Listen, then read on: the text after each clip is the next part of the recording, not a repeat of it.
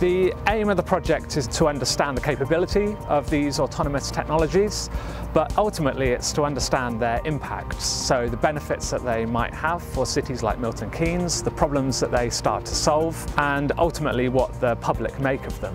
From a safety point of view, we've got to look at the occupant safety, but also we've got to look at the safety of people around and about in the environment. This pod operates off the highway where there are pedestrians, cyclists, people with headphones in, people checking their phones, a lot of distracted people around. So you've got to make sure that the vehicle can operate safely in that environment. But of course, when somebody is travelling within the vehicle, we have to look at the safety of those people as well. I think that's really important for the public to understand that these vehicles aren't anything to be worried about. They're just a normal part of everyday life. So the idea would be to demonstrate that seamless journey for someone in the future, where perhaps they take an autonomous car from their home to the outskirts of the city, where they'd be met by a pod like this, and then they'd complete the last mile of that journey via the pod. So currently, the pods are well suited to what we call car-free shared spaces, and this might be pedestrianised downtown areas such as in busy city centres. I think that's where we'll end up. I think city centres, mass transit areas, shopping malls, big communities such as science parks and aged care communities. And I think all those areas that require people to move around large spaces at a slow speed and a first and last mile, that's where we'll be.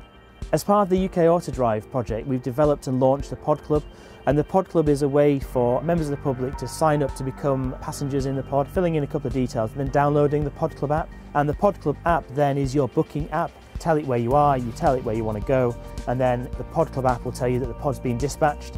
When the pod turns up, you use your phone as an access key, so you put it next to the door. The pod then identifies you, lets you in, and then you get on with your journey. Because of the great work that we've done at UK Autodrive project in Milton Keynes, which is probably one of the world's biggest deployments of free roaming autonomous vehicles, Aurrigo have had worldwide attention, so we're really getting a worldwide spread into all sorts of different territories. And that's really exciting for us as a small company, UK based, to get that worldwide exposure. And really that's because of the funding that's been provided by Innovate UK and the Centre for Connected and Autonomous Vehicles. Ultimately, for vision impaired people, pods give them an immense sense of independence and autonomy, and I certainly know that people are very excited about either owning their own autonomous vehicle or certainly using an autonomous vehicle as a service and being able to go wherever they want to go without having to rely on other people to get them there.